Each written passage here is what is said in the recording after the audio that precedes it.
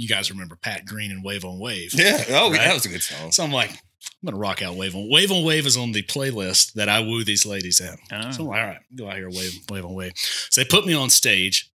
And again, I don't know. I'm not good. So I'm like, dun, dun, dun, dun. I was like, that's not good. That didn't sound right. This is live. This is live. Okay. I'm like, Are hey. you sweating at this Oh, point? dude. I'm like, hey, let me start that over. Reboot.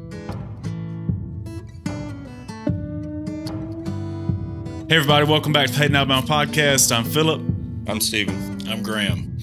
Let me introduce the guest today real quick for this light, funny episode that we got lined up for you guys. So this is Steve, Scuba Steve, Brother Steve. I don't know what you want to call him. I just call him Steve. You'll remember this guy. You remember he wandered in the Shedio about episode 43 with his awkward self. So Steve's back to redeem his awkwardness today, and he's really filling his brother's seat. So Shane is Steve's brother. Not going to be very difficult on that Yeah, part. so the bar's not too high, he says. And then also, some of you may recognize this is Graham.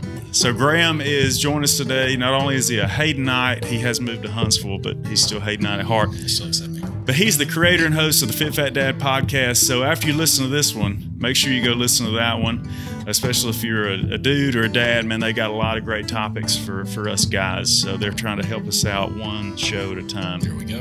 I'm just going to go ahead and say that just from a aesthetic standpoint, I'm probably doing a lot better than your other counterpart that you have to do with. So, Well, that leads to a story. The ratings will go up. yeah, exactly. Let's illustrate your claim about aesthetics. So Steve and I, we're not proud of this, but it's part of our childhood. You know, when Steve first was getting in college, we used to go to the night places. It's just that time. It's just that time of life. You know, college, going out at night. And Steve has always been a great dresser. So you think a lot of times you said Metro. You look homeless today. You said Metro at some point, which I was not a fan of. I would go, yeah, I don't know, man. You were the guy that everybody wanted to be like, and I'm just saying, like. Then I was okay with Metro. Now looking back, I'm not okay with Metro. It's a different term. Yeah. So I've always been blue jeans and a shirt. If we were going out, that's what it would be. Blue jeans, nice shirt, we'd go out. Well, one night I come to pick Abercrombie model up here, Steve, at his house. So I pull up at his house, pick him up. He comes out of the house in some sort of nice Abercrombie jeans, faded out. They're perfectly in style. He's got on 5 shirts with a polo on top. Collar is popped. And then here's the thing. So here's why I'm telling the story. On top of all those things that are normal, he's wearing sweatbands. So I don't know I thought we were going to play tennis. Here comes Andre Agassi out of the house with sweatbands like he's headed to the courts. And I'm making fun of him. I mean, I am giving him up the river about how ridiculous he looks. We go in the place, in our destination, and one girl after the next comes up to him and is talking to him. And at that moment, what did I learn? I learned that style is something I don't have. Sweatbands. Van, I was not interested in any That's of those exactly women. right. Yeah, that was a long time ago. Yeah. But I learned that day that Steve has always had an element of style different than mine, but obviously that spoke to some people. You know, I saw a picture the other day. Did I send it to you? That's what I think I'm going to try to bring it back. They're coming back. You think my hair would be the same if I grew it out again? I think you used to put so much product in that hair, but I had to tame it. Well, did he have the front tuck? That was always the big thing. I still front tuck You now. did. Okay. Do you not? I do not front tuck. But look, there's a difference there. Like now I've got the dad belly going on, so the front tuck doesn't work as good. Who was responsible for the front tuck? Britt Bowens. Hoover. See, I always thought it was Gimp. Was it Gimp? I always thought it was Gimp. And I thought he started that worldwide. I thought He may have. I thought it originated in Hayden, Alabama. I think you're right. But you had the front tuck and then the Birkenstocks. Birkenstocks. What were the cargo Birkenstocks? pants? Like the covered Birkenstocks, not just the sandals. Well, I had both, with socks or without? Definitely. Oh, yeah. He was without. You were without. I was without. Because if you had socks with sandals growing up, that you would be plastered on the wall. That was the number one. But those were a closed toe. Didn't matter, man. You don't think so? Yeah. I think I wore socks because my feet sweat so bad.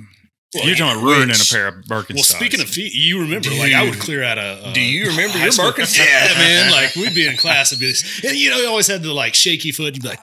like the It's nervous just wafting it out. And it was just, it would start like, and I always knew because I'd go to class early in the day and it's, you'd smell it. Is today going to be a bad day? Yeah. Right. Inevitably, you'd always start out positive, right? Like today, yeah, we're going to make it through today. And you get about third period and you'd be like sitting there in this test you didn't study for. Stephen, somehow you always sat in front of me and I always be like, dude, I don't know, man. Like this is, I smell it too. I'm really stressful. Were so potent. They were the worst. I mean, but Birkenstocks came back too. I don't know if they're still in today, but they made a comeback. I think they're coming back. But Whatever. Just from a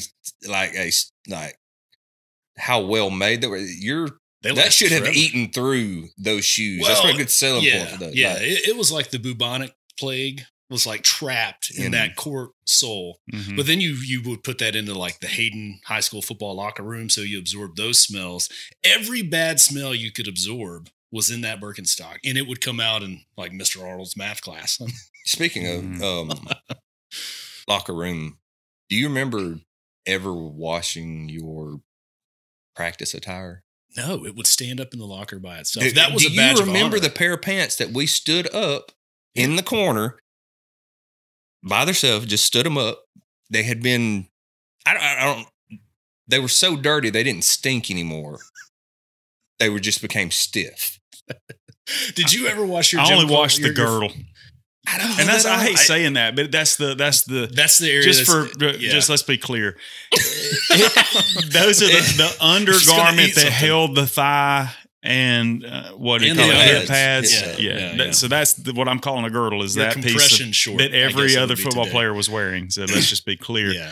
That's the only thing I washed, but like that helped anything. The football pants were totally saturated with the same sweat the girdles was, but that barrier gave me a little piece. There was some gangrene in those girdles. Well, looking back at being in the medical field, how we didn't get some sort of bacterial bad infection. I mean, you know what I mean? Like, it's so nasty. Okay, let me just tell you, I did have one. You want to hear about it? Yeah. My sophomore year, which is when we could play high school, because it was junior high, was 8th and 9th grade back then. So sophomore year, we go to the field house and, we're getting the crappiest helmet because you're sophomores. Yeah.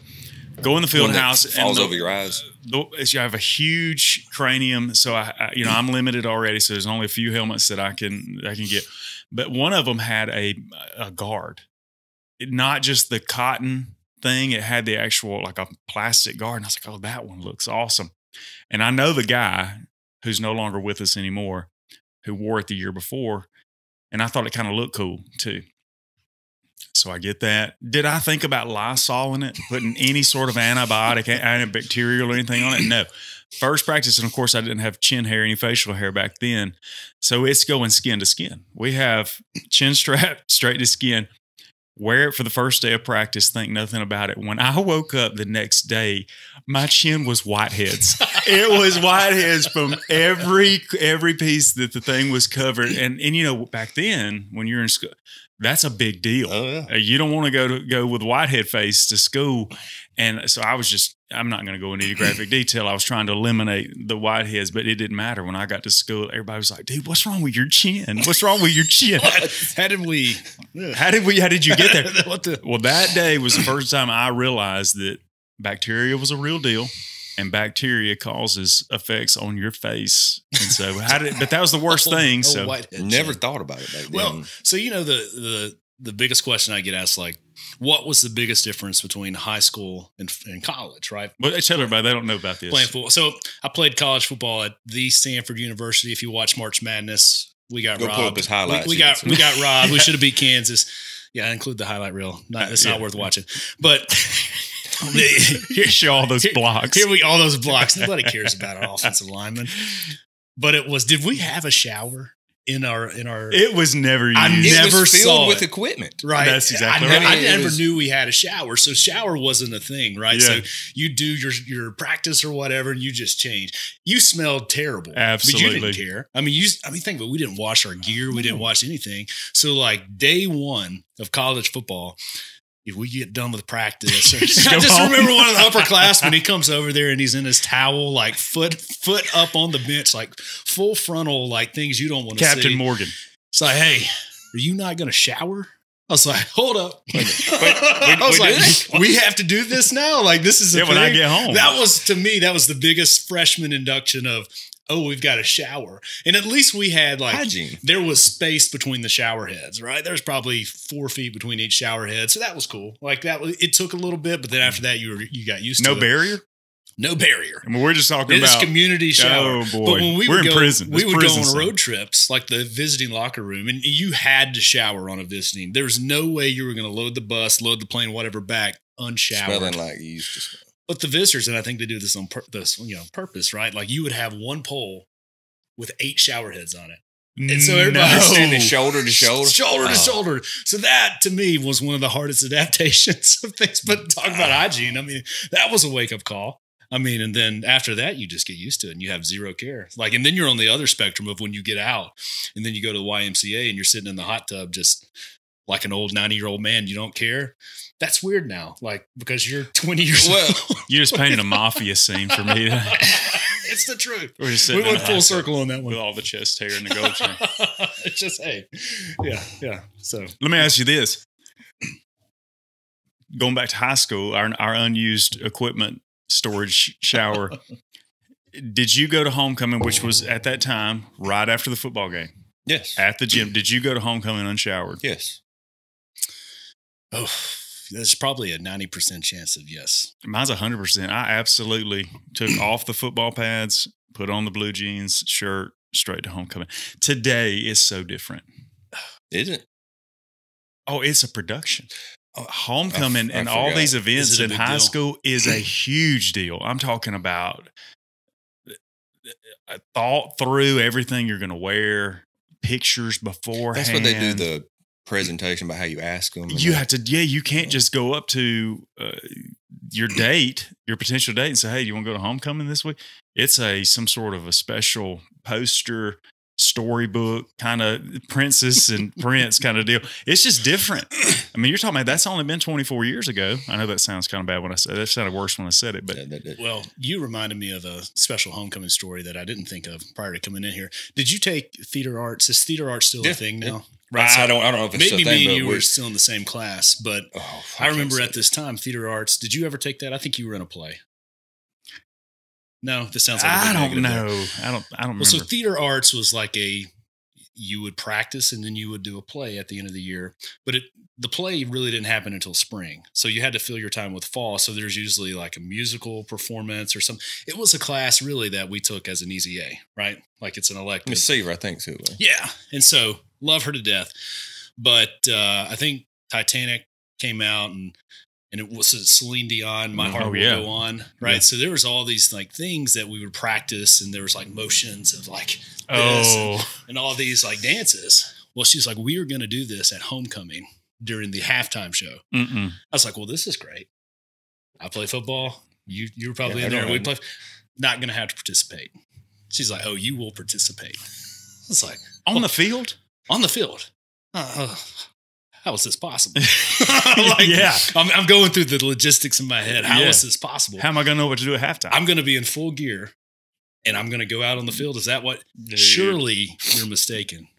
Oh, Graham Lemon, you will be out there on the field and you'll be at the 50-yard line. So I immediately took that. I could just see it now. A week long of prep, playing I don't know who we played at halftime, but crosstown rival. You put them to it for a half. And then you got to go out there and you're doing hand signals of really intimidating. Wow. Thank you, Jesus. We didn't grow up in the time of social media. So I remember begging. I don't know who the coach was at the time, but just like, Coach, this cannot happen. This literally cannot happen. You cannot put me out on the field in full pads. Oh, don't worry about it, Graham. We got it covered. And so I think up until that week, we had it covered. Not going to do it.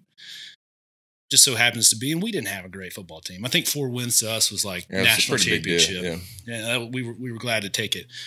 Just so happens to be, we were up 28 points or something at halftime. Nice. And it was one of these things, heading to the locker room, I felt good about myself. Like, hey, go team. I've escaped the halftime routine. It's like, hey, because we're doing so well, you're going to go out there. Your punishment for playing Here I great. go, jogging out in full pads, forming Celine Dion. Did you pull it off? I don't know, man. Where was I during this? You may have not been in the thing, but I remember taking theory. I know you were wearing sweatbands. You were wearing sweatbands. You were looking good. Guaranteed. But can you imagine that? Like, that's things you look back on. I'm glad that didn't make my college highlight reel of me performing Celine Dion. The biggest takeaway, I would have got more offers. The biggest takeaway that I've got from that is the fact that we didn't have to deal with social media. Hallelujah. Are you in trouble? Well, we hope you're not. But just in case you are, we know a good lawyer. Whitney Island here in Hayden, Alabama has law services. Or maybe if you're not from Hayden, I'm sure she'd be happy to hear from you. So check her out at islandlaw.com. We appreciate Whitney and her sponsoring the show. So we were back to football, we were at fall camp. And I think this was probably my junior year. This is a story I've never lived down. They still talk about it to this day. And I don't know why, but they were like, we need people to perform at this talent show. And so for 28 days, all you've seen is just your teammate. At Sanford. All you've seen is just a teammate. It's a grown man. Like, you've not seen a woman in forever. You haven't. I mean, the heaviest trainer in the world starts to look like a supermodel. You're at boot this camp. point. Yeah, You're at boot camp. So we go into the theater, still all dudes, and they're like, "Well, Graham, you got 48 hours to put something together." I'm like, "All right, well." You guys remember Pat Green and Wave on Wave. Yeah. Oh, right? That was a good song. So I'm like, I'm going to rock out Wave on Wave. On Wave is on the playlist that I woo these ladies at. So I'm like, all right, go out here, Wave on Wave. So they put me on stage. And again, I don't know. I'm not good. So I'm like, dun, dun, dun, dun. I was like, that's not good. That didn't sound right. Like, this is live. This is live. Okay. I'm like, are you sweating at this point? Dude. I'm like, hey, let me start that over. Reboot. Dun, dun, dun, dun. Oh. You practiced? Could you play the guitar? All things people are saying in the stage. And at this point, everybody's like, get him off stage. I'm like, all right, I got it. I was like, Malpama got no direction. We're all playing the same game. How many people are there? Dude, this is the team. So it's probably 75. Oh, okay. Probably 75. And then you got Keys. It was the most gut-wrenching performance I've ever done. Why didn't you go Church of Christ and I just don't say, you know what, we're going to do? Everybody like, hey. I would have left and never come back. Hey, but so to this day, no matter what I accomplish, right? You will, if you go check out my Facebook page, every year there's somebody that's going to drop in like Pat Green, Wave on Wave. Oh, that's great. But it was like, speaking of talent shows, that was the lack of talent show that performed for that.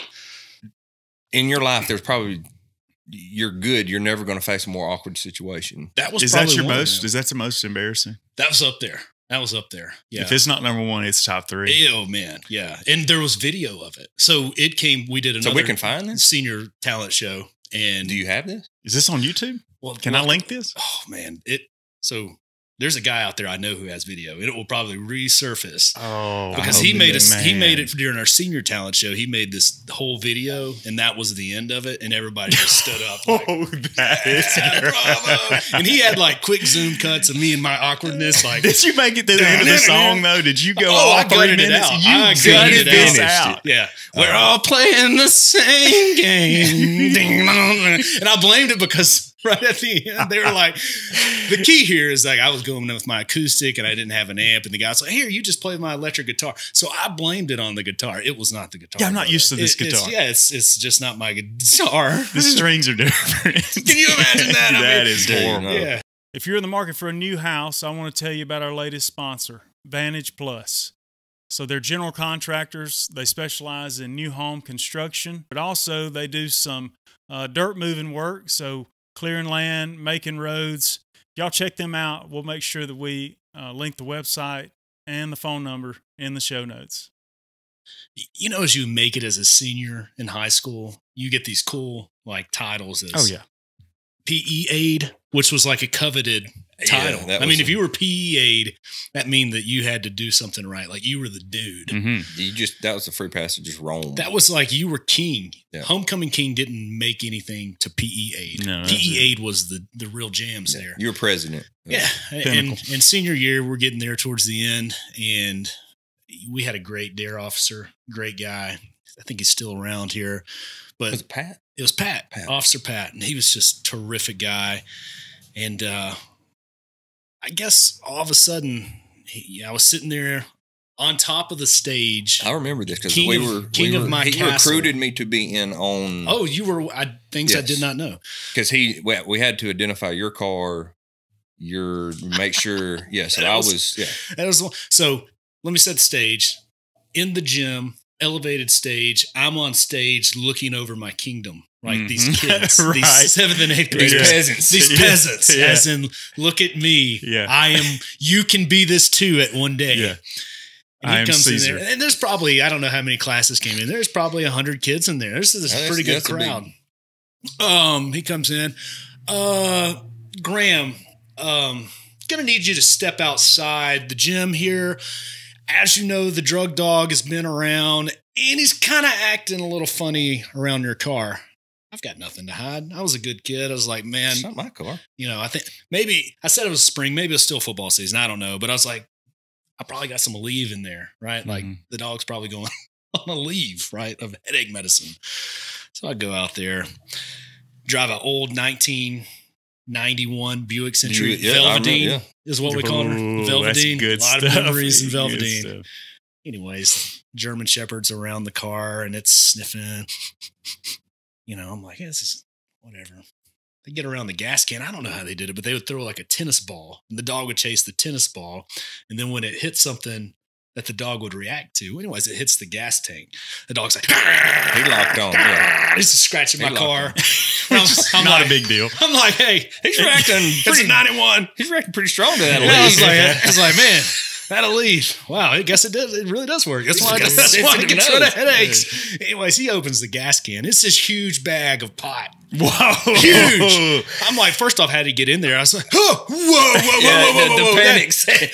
That's not mine. That's not mine. All the kids. You know how that many were- times I've heard that, son? That's not mine. all the kids. Yeah, that's what they all say. Tell everybody else. All the kids are out on the front step, my peasants now. And they're all like we don't want to be that guy. Now he's really cool. Yeah. He Yeah. pulls it out. He throws me on the car, right? And I'm like, just like, oh man. Like, and I think the whole school is out here. And here comes the principal. I think it was Parker, Yeah. right? And he's out there and he's like, you're supposed to set an example. And now we got to haul you away in a police car, blah, blah, blah, blah, blah, blah, blah, blah, blah.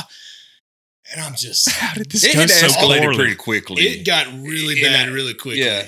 And all I That- can think about is my dad. Just, I could see my dad's face just, Yeah. You know what, Sam? you know what? I mean, that's all I could see. But it got out of hand really fast. Like I'm my future is done at this point. He's like, you got punked. Oh. Like that's where I was at. It just that was. Didn't he? But I didn't know you were in on it. Yeah, all this I time. knew.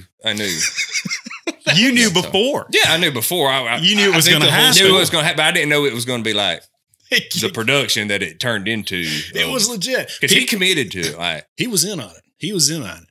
And had he not put me on another prank, which I shared, Didn't he, after this took place, didn't he, Lose since his you were job? good after this, he Yes. took us to your dad's house in the back of in the cop back car. of the car. It was me and you and maybe Face but had us handcuffed in the back of the car. Yeah. And I thought that was a good idea. After Yeah, this had already yeah, why- experienced this, I thought, why not just Double hop in the down. back Why of not the just cop? Let's fully double down. commit? Yeah, like- Because, What's better than one joke? Two yeah, jokes. Yeah, two jokes. Yeah, That's exactly. really going to, why would I do that to myself? My Pulled up dad to your was- dad's house, and your mom and dad come outside the door, and he approaches, and we're still back in the back just giggling. Oh, This I is gonna think be we're so trying to act funny. And serious. then I think as he tells your dad You could see it. It was the like, look, yeah, and just I'm like, staring. abort. Abort. Yeah, This is bad. Joke's Maybe over. this was not Joke's a- over. And you can't get out of the cop car. Oh, gosh. and you're handcuffed on that. I remember seeing Officer Pat. He looks back and he's like, I'm sorry. Yeah, like, maybe this was not. This is 0 for 2. Wow. Yeah, rough. so Why would we ever do that? You know what's better than one bad idea?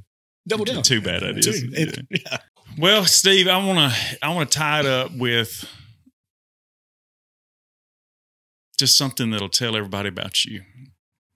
So you remember the time that you tried to become Eminem? Let's just let's just have this as a mint as we sign this thing up.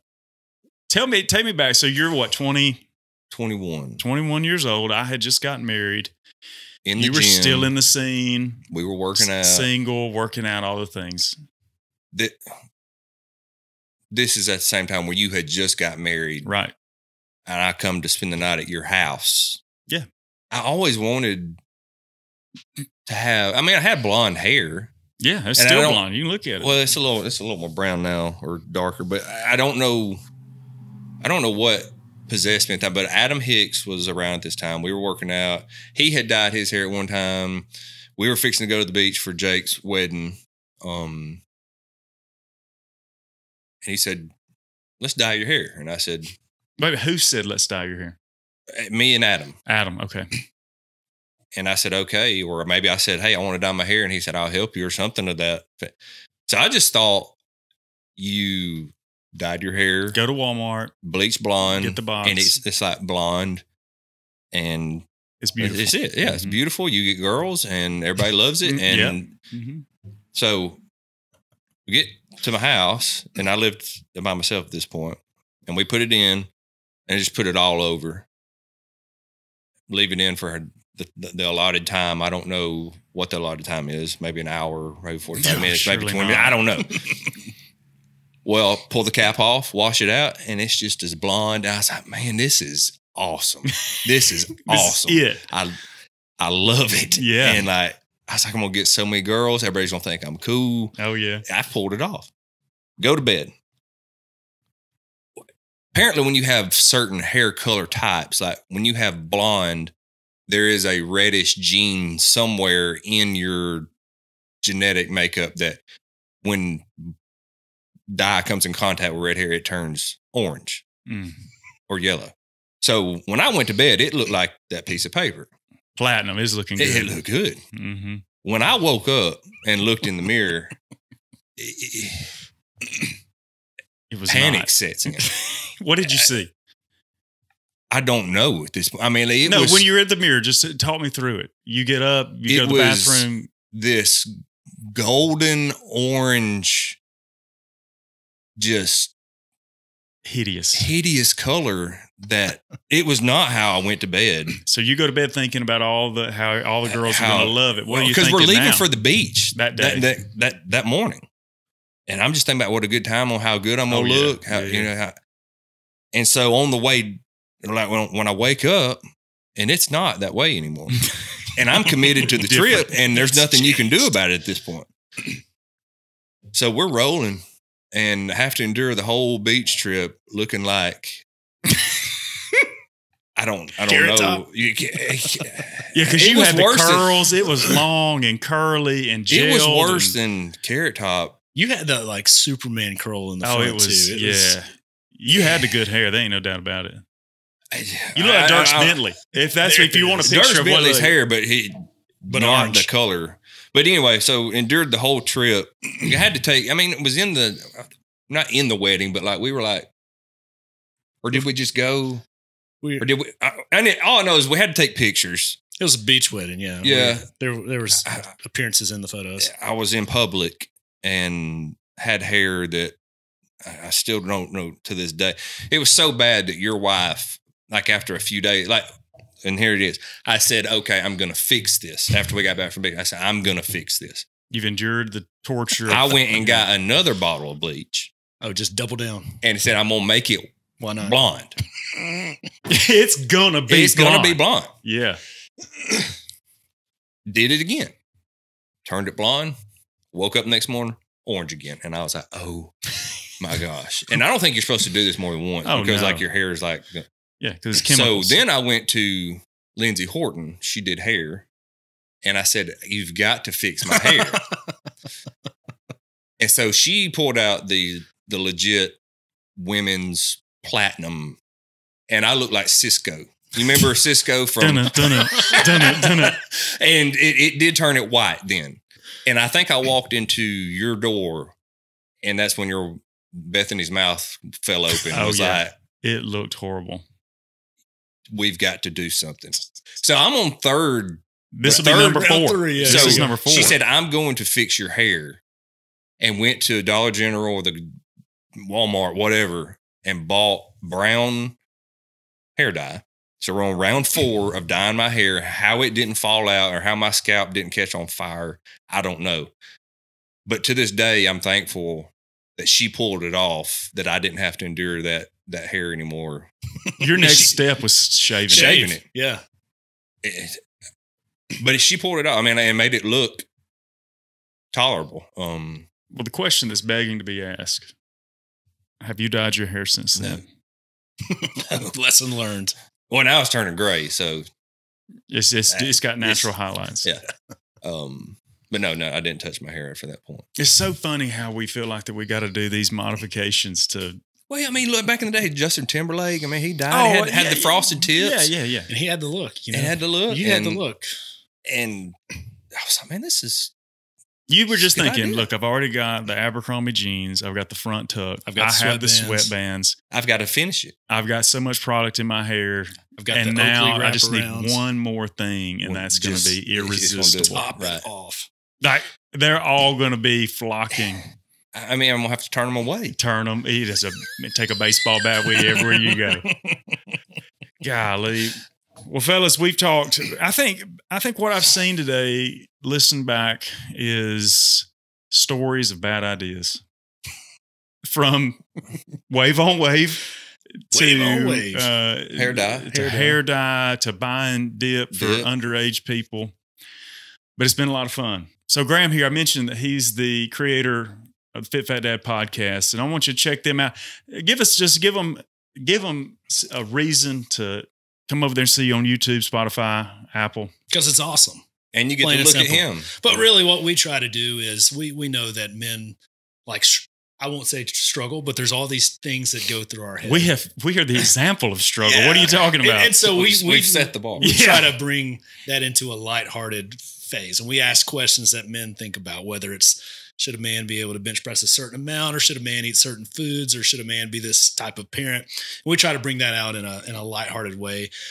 We just really encourage you to come over and check it out. It's a good show. We tell a lot of stories too. Can I ask you this, and maybe you can tie this into your podcast? I asked Vanna the other day about leggings. What did women wear before leggings? Like, what was?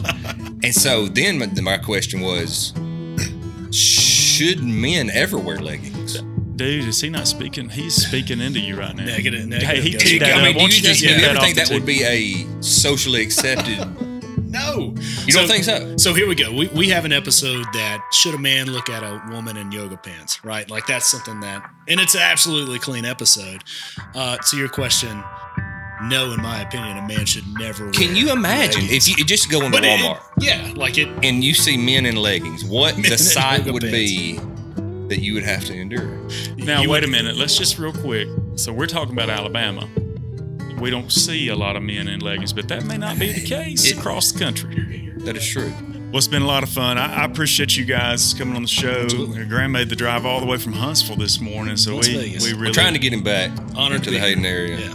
He left one of the smallest cities in the state for the biggest, largest now city in the state of Alabama. He got too big for us, so we're trying to get him Rocket City. Negative. Diverted through Birmingham, back through Hayden, back to Huntsville. And Steve just had to hitchhike. Yeah, he just walked in here from crossing the road. You never know.